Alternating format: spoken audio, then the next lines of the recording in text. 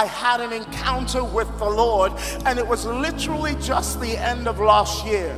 And in this encounter, myself and Jesus were on an airplane together.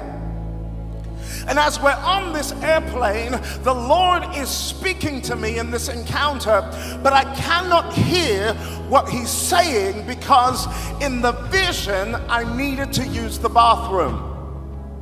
Have you ever needed to use the bathroom and somebody's talking, but you can't hear what the person's saying because there's an urgency to go to the bathroom?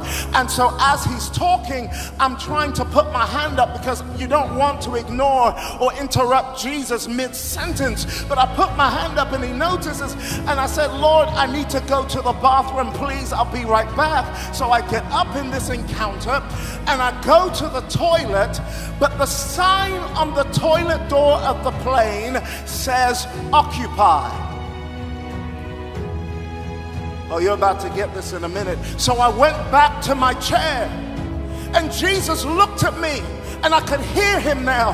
He said, Tomi, why did you go back to your chair so quickly? And I said, Master, the sign on the door says occupied. He said, occupy till I come there.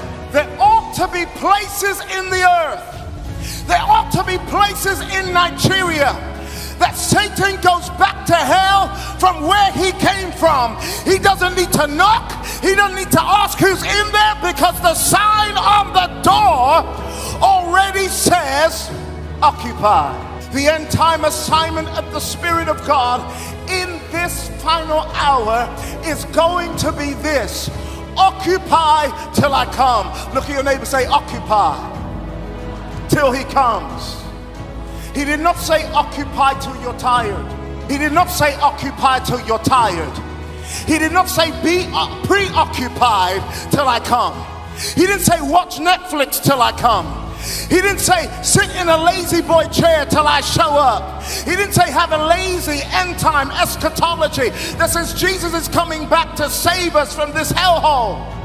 He said occupy till I come. Look at your neighbor, say the assignment.